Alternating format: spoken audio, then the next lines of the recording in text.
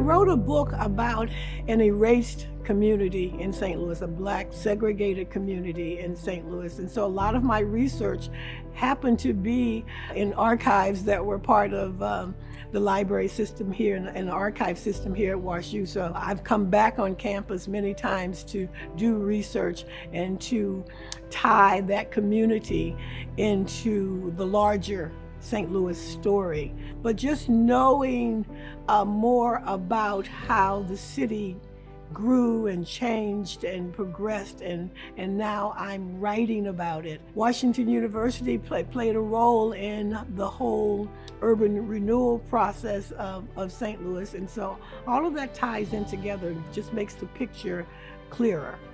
The CAPS program, I think, is really important for people who are older, like I was. I think sometimes you think your life ends with retirement, and I can tell you it doesn't.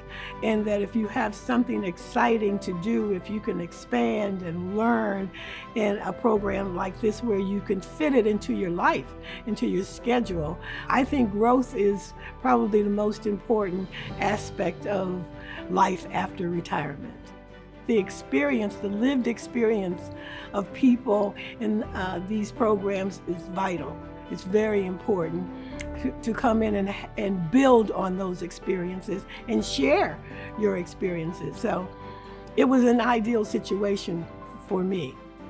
Learning is hugely important to me. I think it's probably the wisest thing I've done in my life is to continue to be open to grow and to learn and expand. It keeps me sleeping at night.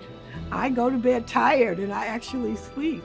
I'd never even touched a computer until my late 40s, and I wrote an entire book with these 3 fingers because when everybody else was in typing class, I was in sewing class, so I never learned to type.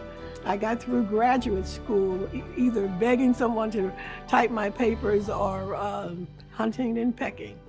So I think hunting and pecking my way through life has worked for me.